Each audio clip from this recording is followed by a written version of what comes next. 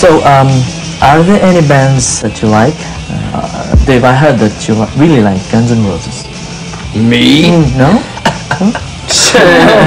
Oh. They're friends of mine. I like Slash. I've been hanging around with them a little bit lately. We talk on the phone all the time, but I really don't spend too much time listening to other bands because I've got so much business to take care of. Being a band leader, you've got to worry about the other members of the band. You've got to worry about your crew. You've got your management, your agency. You've got your record company. You've got promotion, your publicist. You've got your fans. You've got to take care of interviews. You've got to do photos. You've got all your equipment to deal with, and I really don't have that much time to sit around and listen to records. When I do listen to stuff, some of the bands I really like listening to is Diamond Head, Motorhead. I like Guns N' Roses.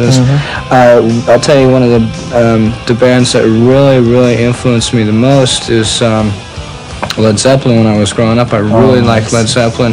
I also like Merciful Fate, which is a band that's broken up since then, and now they've gone on to being called King Diamond. Actually, it's not even any of the members of the band now. The singer has started his own band called King Diamond, and he's weeded out, and unfortunately for himself, he's kicked out all the members that were part of Merciful Fate, which is a foolish move, I think, on his part. But I still like their style of music, and I still like Merciful Fate more than any other band.